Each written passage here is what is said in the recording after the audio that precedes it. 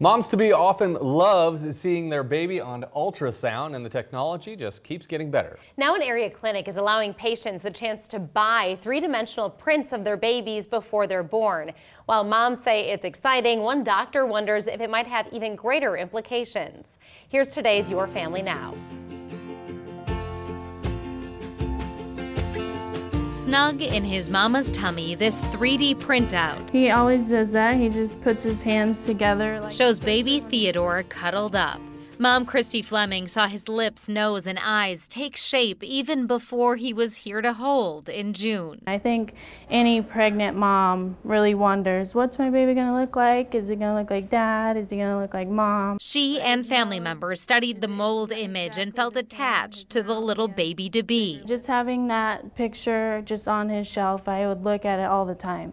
And you know, just knowing like that's the baby that's inside me. It's pretty exciting from my standpoint as an OBGYN because we're just starting to get more and more into being able to utilize this technology. Dr. John Cote is an OBGYN with CHI Health. Thanks to this 3D printer, Women's Health at Lakeside is offering patients 3D 4D ultrasounds for an extra charge. For $200, you also get a shadow box with a 3D printout of your little one. Dr. Cote is researching if these prints may have a medical benefit too. Is it something more than just a novelty? And I think that we're going to see that it is.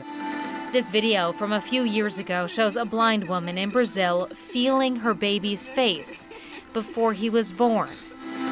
Dr. Cote says this 3D print of a baby with a cleft lip and palate allowed the family to understand how the baby would look. He recently published information on the case in the Journal of 3D Printing in Medicine.